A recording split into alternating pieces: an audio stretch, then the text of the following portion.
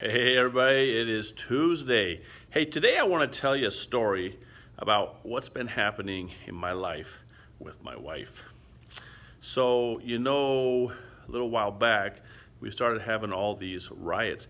There's still riots going on, and I don't know my opinion.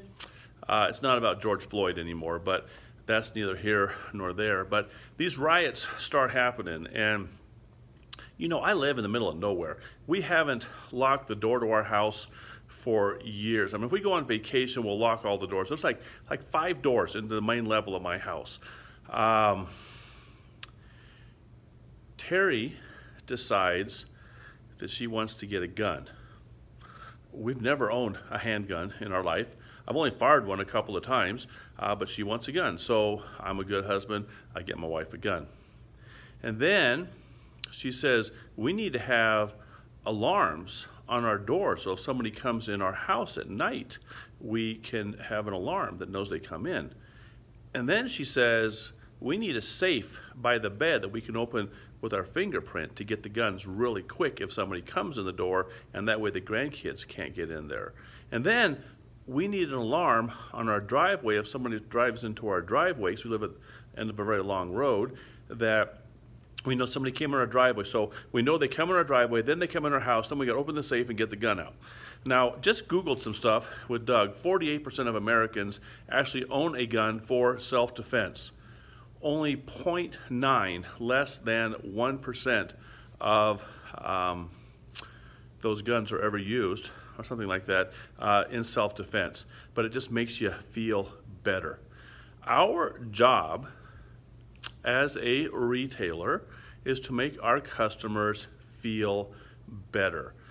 Oftentimes they think that we just come to their house to fix the box that makes it hot or makes it cold, or we come to their house to make sure the pipes aren't leaking or that we're getting hot water. But there's so many things that we do that help our customers, so many things that we can offer our customers.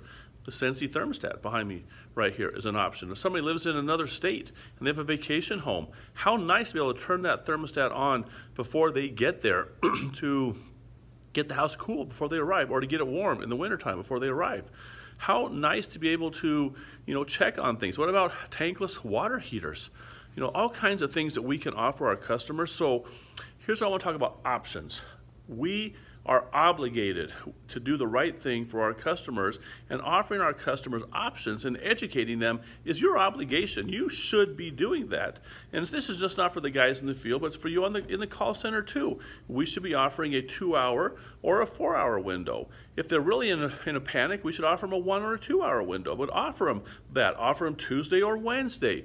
We always need to be offering options to our customers. Good, better, best. What do you need today? What would be nice to have? What you really, should get if money's not an issue. Offer the customer options. Options. Say it with me. Options. Guys, options help. Help increase your average ticket, help increase your paycheck, help make our customers happy, help make the company profitable. Do your job. Ask for options. Thanks, guys. Have an awesome day. Good shot.